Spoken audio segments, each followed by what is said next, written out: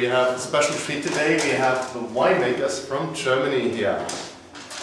Hello, we have Philip and Stefan from Weingut Frei Bechtel, and they came all the way to Germany to let us taste these wonderful wines. So we'll find out about it, how wonderful they are. So we're going to taste about 11, 12 wines, which is part of our job. As we always say, taste all the good and the bad wines for you, but I think these are going to be all good ones.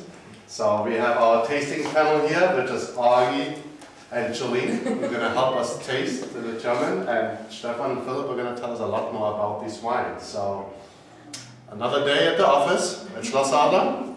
Cheers, let's taste some wines. Just for the record here, this is a Prosecco, which is a German, slightly sparkling wine, and this is one of the new tops they have over here, which is like a plastic champagne cork, but it's slightly different. And then all you do, here we have the winemaker doing it, and when you open it, you just basically twist it. Draws attention to the mouth. And pop. That's it. So they call it the twist and pop cork, I guess. Is that what they call it? Yes. Twist and pop. And this is a Prosecco, which is a slight sparkling wine from Germany. Not quite like a champagne. Not as much carbonation in it. It's a natural carbonation. And this is made out of what grape is it made out of, Stefan? This is das ist nee. Welche Sorte? Blended.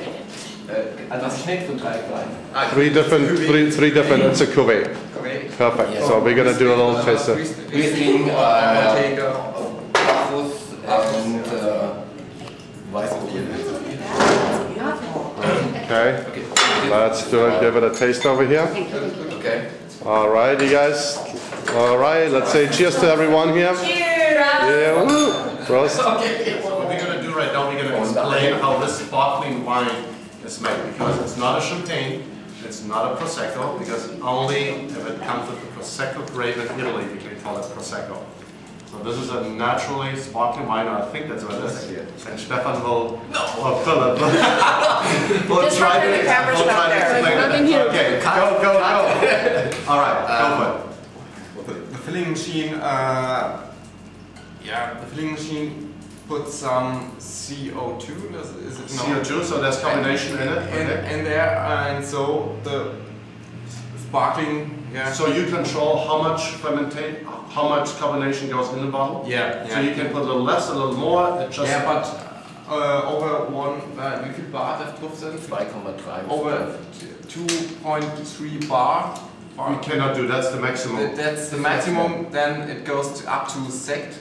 Because then you go to a champagne or sparkling wine. So anything above 2.3 bar would be considered that you would have to sell it as a sect or sparkling wine. If it's less than 2.3 bar, then you can call it pale wine, or what the Italians would call Prosecco if it's made. Pale wine? Pearl, like a pearl. Oh, pearl wine. In German it's This called is what they pearl. call pearl wine? They call it pearl wine in Germany, which is basically a slightly carbonated wine. The best. And Stefan, what are we trying right now? You're on video. Stefan, was probieren wir gerade?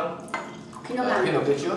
Pinot Grigio, Spätlese. Pinot Grigio, Spätlese. Now this is a German style Pinot Grigio, Spätlese, which is dry. So even it starts as a Spätlese on the residual sugar content.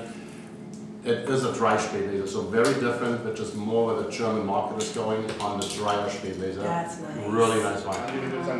Es gibt so ovale. Ja, klar. Das ist der Mani. Oval links, das so ein bisschen abgerundet ist und einen weißen Korken und ganz schlicht ein Moment, wir sehen ihn in dem Raum.